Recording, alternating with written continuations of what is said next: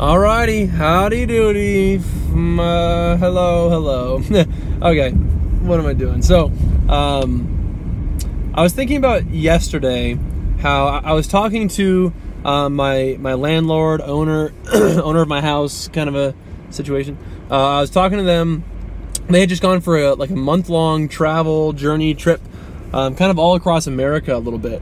So they were kind of going everywhere, to Canada even, and they were just kind of talking about how coming back to civilization is kind of weird, because they were out in the middle of nowhere in Moab and in the forest and in national forest, and they were kind of out in the boonies a little bit, right? And so they had limited contact with other people for a while anyway, they were saying. And we kind of just got to talking about how it's weird when you go from that place of where there's no one there back to a big city like Fort Collins. And Fort Collins isn't even really that big of a city. To me, it feels big. I'm not a good city person. I don't really do the whole big city thing. I'm not a big fan of it. But the whole point, though, is that going from that difference, from being around nobody to coming back to a relatively large city, and how it's just kind of a weird thing. And I was also just sort of thinking about to myself. I didn't mention this, but I didn't mention this to her. But just how it's kind of a weird thing how, when you go to a really big city like Berlin or Denver, which are differently sized, but just big congested cities is the point.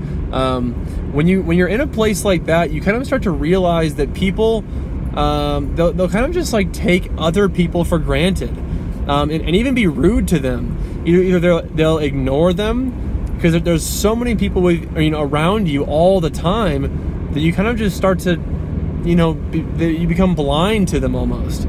It's kind of like anything, right? If you're exposed to this thing for so long and so frequently and so consistently, then eventually you kind of just start to, you just forget that it's even there, right? I mean, there's sometimes where you'll be walking in a house and you'll see one thing 1,000 times, and it's just there now. And then someone might ask you, well, where is that thing? And you're like, ooh, I don't even really know. I haven't even really thought about that. But you've seen it 1,000 times, right? So you start to kind of lose this this ability to, well, you become blind, I think, is kind of the whole point. It's an interesting thought, though, because when you go out in the boonies, right, and you're with nobody, then you come back, it's overwhelming, it's stressful, it's kind of intense, right? When you come back to a city. And I'm officially losing track of where I was going with all this, but I guess it's just the whole idea, though, of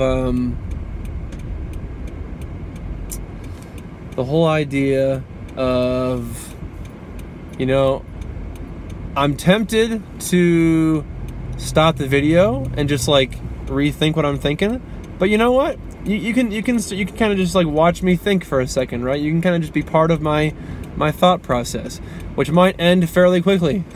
For all we know, this might be a really short video. I also noticed, by the way, that my earlier videos were significantly shorter than the ones I've been making now, which is interesting, because at first I think that I felt, obviously much more uncomfortable with making videos and just talking to a camera, even though it's just me talking to, there's not many viewers out there on this channel so far. I'm not talking to 10,000 people or 1 million people or 2, 5, 10 million people. I'm talking to 1, 2, 3, 4 people. I mean, it's not really, there's no big audience, but I still think that it makes it more real to make these videos. But I was just kind of thinking about, though, how my earlier videos were, 2, maybe 3 minutes long, and the videos I've been doing lately, lately have been a lot longer.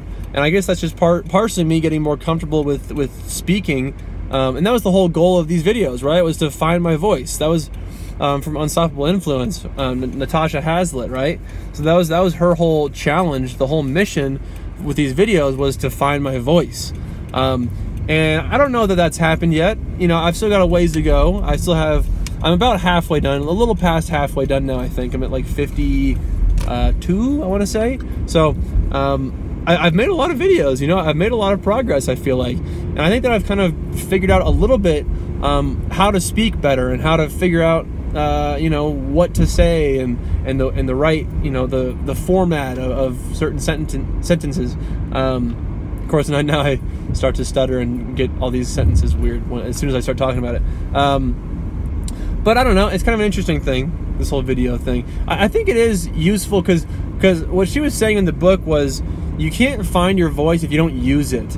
And so her whole thing was, you know, we're trying to find. I've really navigated away from my original topic, but her whole thing was, yeah, you have to use your voice in order, and so you can find it. So you're not going to know. You're not going to find your voice if you don't use it. Is what she was saying, and that's what I've been. So, you know, she was thinking. I guess her whole the backing or the platform from where she was coming from was she wants you to be an influencer, right? That's what the whole book is about, is being an unstoppable influencer. That's the whole point of the book. And I don't know how much that's a red light. No! I don't know how much I'd like to be an influencer necessarily. Potentially. I don't know. We'll see.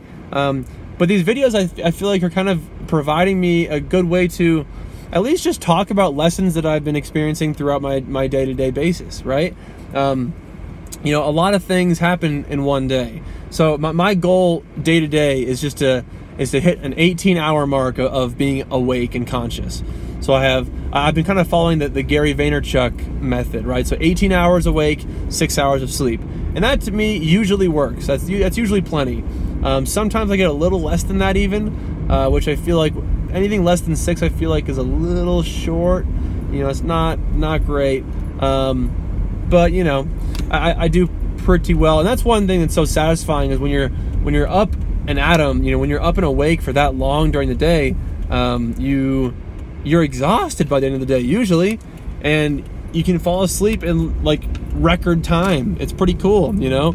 To me, it's so satisfying to be that exhausted from doing things. I really take pride and satisfaction in that.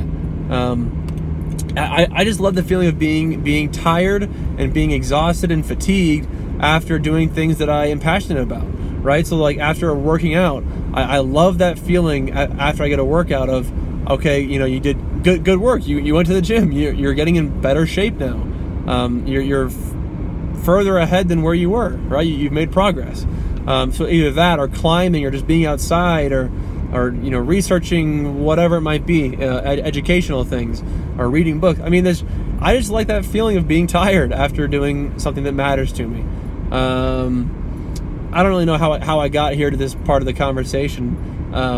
The original point was that people take people for granted. Oh wow, bloody heck. So I guess I can kind of loop back to that main point and just kind of go over, you know, well, it's already been gone over, I suppose, but I guess just maybe pay attention to that. Once you go to bigger cities, everyone's kind of crabby and they don't really appreciate people anymore. They get pissed off at people much more readily, much more easily. Where if you go to like a small mountain town of, you know, 4,000 people or 5,000 people, then it seems like everyone loves everyone. Like there's a whole different mindset to treating the public, really. I mean, when I went to Berlin with my sister, Berlin, Germany, we just noticed that everyone, and it's very possible that it's because we were these tourists, these white tourists that didn't know anything, and we were just being buttholes, or I don't know. That's a possibility. But we just noticed that the bigger cities full of commerce and stress and things and stuff and just congestion and smog and buildings and construction, all this stuff, I think it certainly has an effect on people. And so we saw that. I mean, we noticed that we noticed that powerfully, I guess. Sure. We saw a very powerful sense of people and people being crabby in bigger cities and having all of that crap around them, how that affected their life. We got to see that, and we got to see different cities and how that worked with different people, and you know, it was kind of interesting. I do think big cities though are kind of poisonous. You know, there's just too much crap going on in cities. I think it's unhealthy for at least a long period of time. It's unhealthy. I think you've got to unplug and kind of and jump back to your roots a little bit, and just go out in nature for a while, and just be calm, and just listen to nothing, like listening to a river, or listening to just like the wind. It's like, oh, it's so refreshing, because you don't really get that in a city. It's just constant bombardment of bullshit.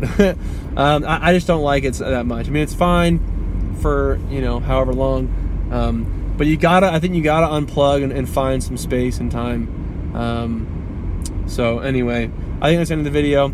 I deviated quite a bit there, but you know what? That's okay, because there's no plan, there is no itinerary, there's no guidelines here. I can kind of say whatever I want, right? I could talk about the road, I could talk about the tree, I could talk about puzzles, you know, I could talk about anything in the world. It doesn't matter. There's no guidelines here. So anyway, I'm done talking now. Roger out.